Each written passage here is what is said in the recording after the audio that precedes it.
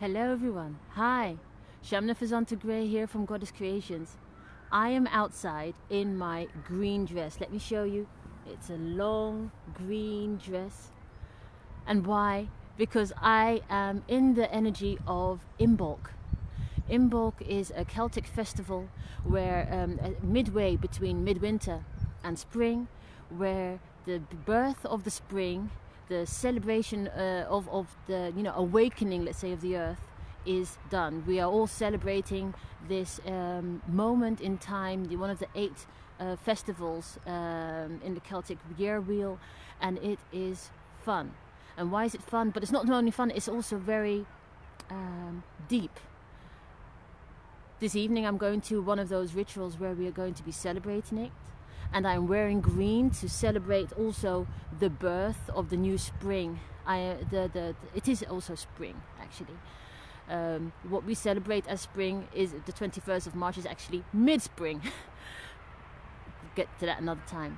Imbolc is the time when, let's just say, the farmers are taking care of their sheep because they are going to have their lambs soon. The pregnancy, Imbolc means in the stomach, in the womb, in the belly. And so in this festival we are celebrating also that which is expected to come, that which is expected to be birthed. And also February is also about spring cleaning. So much is going on. You have spring cleaning where you are getting rid of all the old so that the new can take place in your space, in your home, in your life. All of this is a matter of birth. It's very ritualistic, let's say, or if you stand still with this energy, it can help you be aware of what you can do in life. Let me make way for the new things. Let me stand still with the fact that the flowers are coming out of the ground soon. But also the farmers also plough their fields and spread new seeds for it to grow. It is a feast of expectancy of the new. So I'm going to be celebrating Imbolc this evening, and also I am already in that energy. It is wonderful. And I'm also going to, this February, I should have been doing it last month already because Nematona already told me to do it, but I'm going to also tidy up more so that I can sweep out the old and embrace the new. Another thing, Imbolc is also celebrated in Ireland, let's say, as St. Bridget's Day.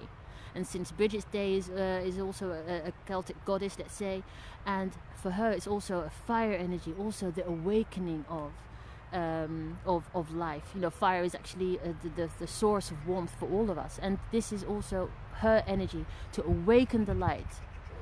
What you can also do in Imbolc energy is find a labyrinth or like a maze. Well, it's not a maze, you don't want to get lost, but just find a labyrinth and just walk in it. And walk through it and think about what it is that you want to give energy to, what you want to give birth to in life. Well, so much I was talking about. So I'm just going to leave it at this before I go yabba yabba. I hope to be more clear on this because there is so much in the Imbolc and I can't squeeze it in these 5 minutes.